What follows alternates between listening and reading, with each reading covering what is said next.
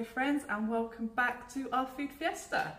Okay, today we're doing something a little bit different. We are going to be talking about kefir. This is something that we have been making as a family for probably almost 18 years. So I thought I would share with you how we make it and tell you a little bit about what it is. So let's get started. Okay, so this is kefir.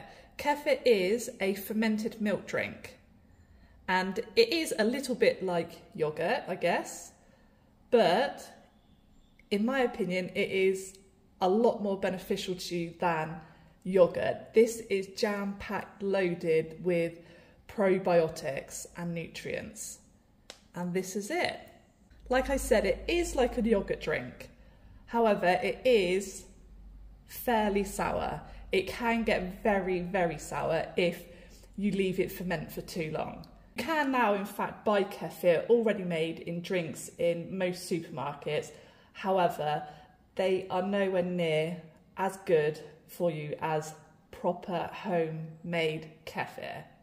They add lots of different things to it, and it isn't going to be anywhere near as healthy or good for you as making the real stuff at home. So let's get started and I'll show you how we make it. Okay, so the actual finished process of it, the actual drink is called kefir, but this is where it all starts. These are the kefir grains. Now they've got the appearance of cauliflower, but they are very bouncy with almost a rubbery consistency to them. And this, you need to look at this as your starter culture for producing kefir drink. If you was to make sourdough at home, you have your starter kit, don't you? Well, this is the same kind of thing. In fact, you can actually make kefir bread, and I have done it and it is delicious. You can also make different cheeses from this as well. I've never tried doing it, but that's something that I would like to do. But yeah, this is your starter culture for producing the kefir drink. Now, some people may think it is a cereal grain, but it is not. It is a grain-like thing.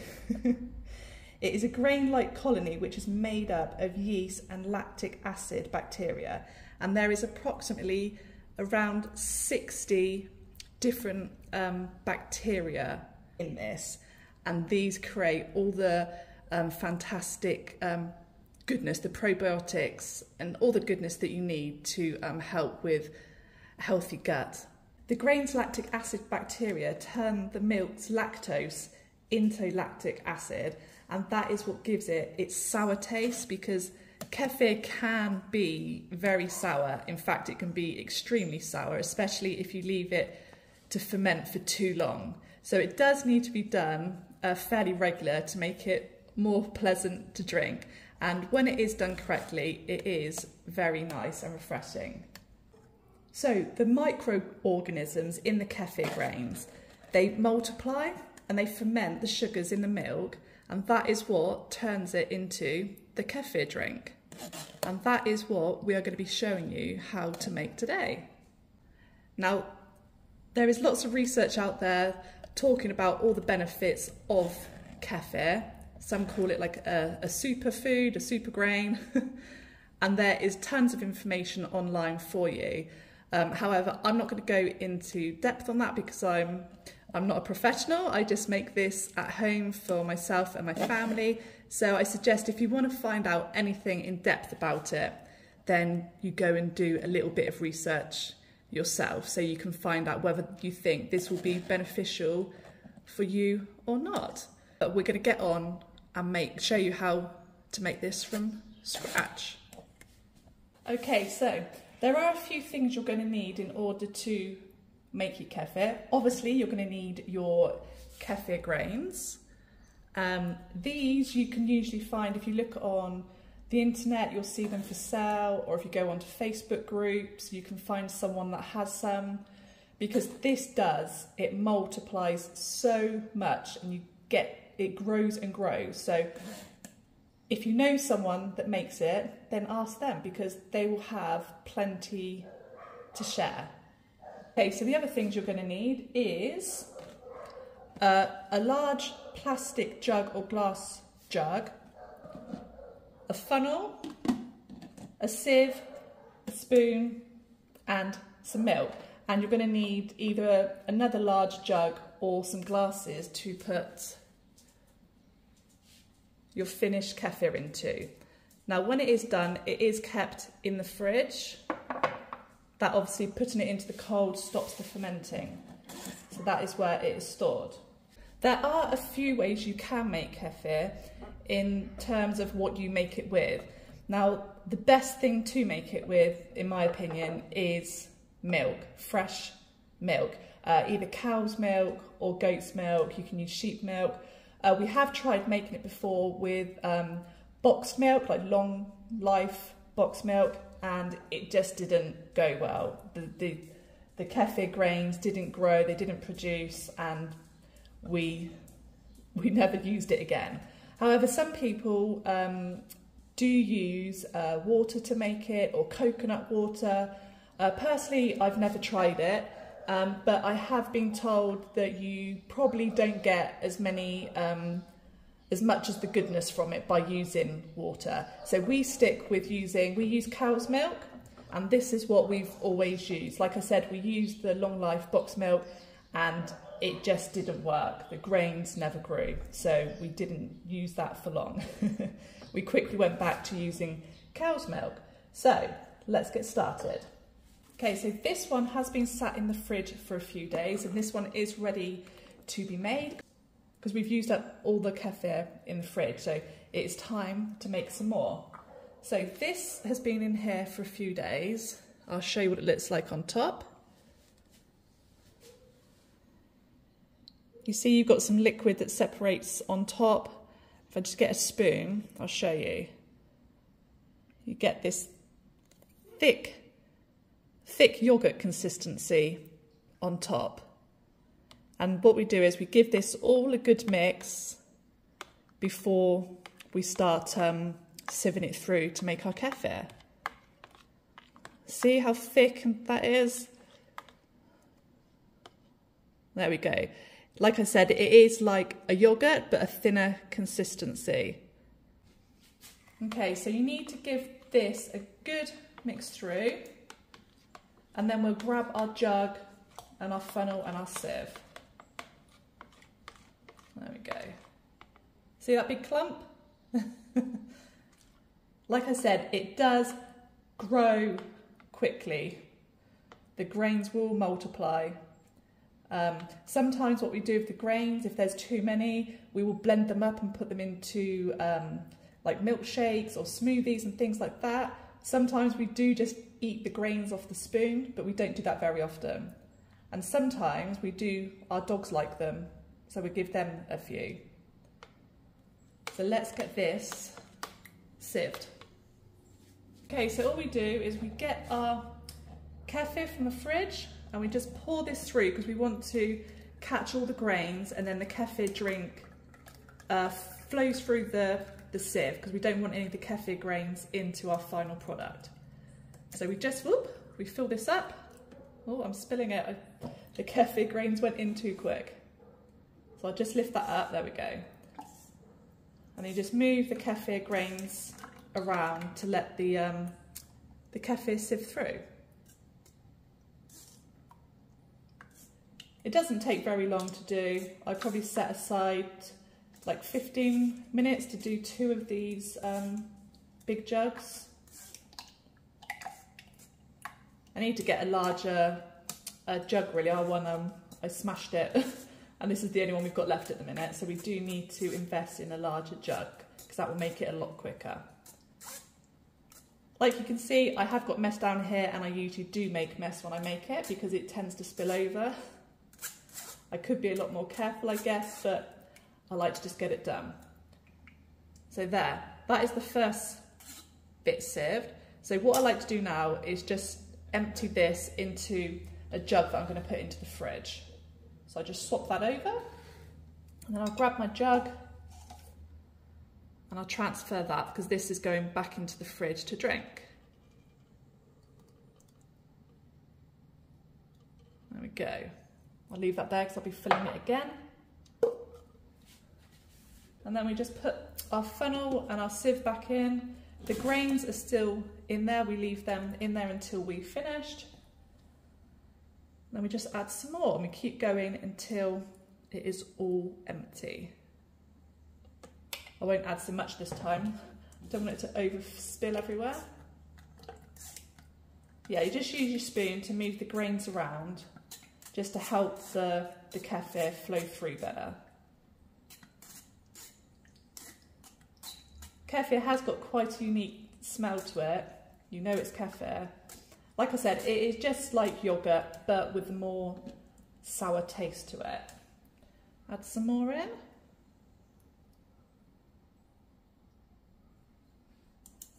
Just lift this up, it might help it go through quicker. There we are. Oops. Like I said, we have been making this for a long time, and we keep saying we're going to make some cheese with it. We haven't done that yet. We have made bread because it is fantastic. I've never made sourdough. I was put off by getting the starter yeast all started, the starter culture for making sourdough. So I was looking online and I've heard that you could make pretty much the same thing but using the kefir grains for bread. And that is what I've done, and it makes a fantastic bread. I make it into, I've done it into like baguettes, like soft sandwich rolls, and it is really good. So that is one thing extra that we do with it. But like I said, we would love to make some cheese. So this jug is quite full now, so I'm just going to scrape off the kefir, and then I'm going to get some glasses to pour this into. I need to find another jug really. Let me see if I can get one. Okay, so I'll just add a little bit more to this jug. I've just washed another one. So there's that one. And we'll fill this one up as well. Hopefully that will be enough to take the rest of it.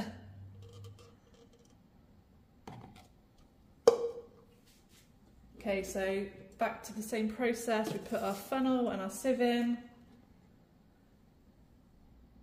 And then we're just doing the last of it now. That is all the grains out. Just give it a shake. And then I'll just help work the kefir through.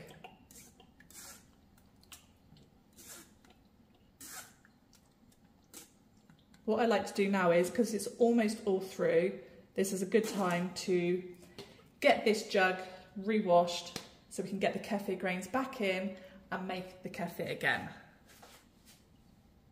Okay, so we've just given our jug a quick wash. That is clean for putting the grains back in just a minute. So let's just scrape off the rest of the kefir. That is just about done. And then I just go underneath with a spoon to scoop off any more.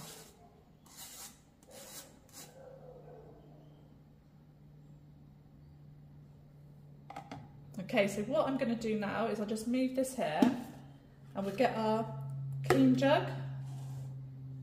Just wipe this kefir off. There we go.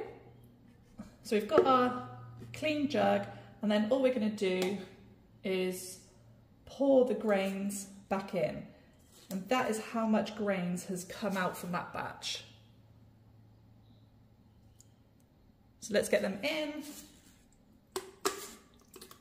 The next part is really simple. All we do is fill it up with some milk. So we've got our cow's milk, and then I'll have to fill this up as well. We'll have to fill the milk jug up because we need to fill it up to just underneath the spout there. So let me just grab another milk. Okay, so I've just opened another bag of milk and we're just gonna pour it straight in.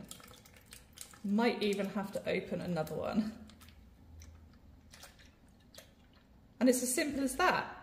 You put your grains in here and you top it up with milk. You give it a stir,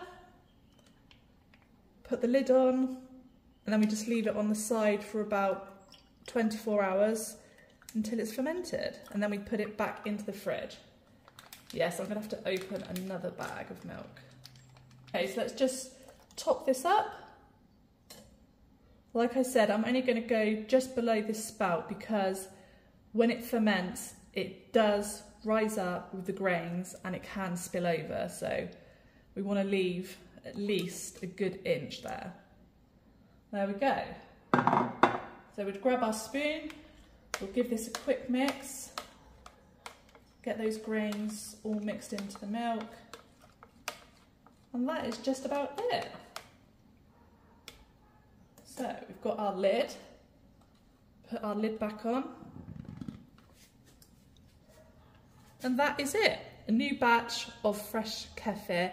This will just go onto the side in our kitchen, and that'll take about 24 hours. We'll give it a stir maybe once or twice through the day, and then tomorrow morning we will check on it, give it another stir, and if it's all looking good, it just goes into the fridge until we're ready to make it again. So now that it's done, we need to add the rest of this kefir to our jug and then get all of this into the fridge.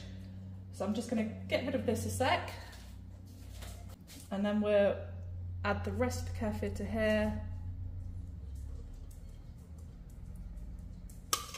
Get it all out.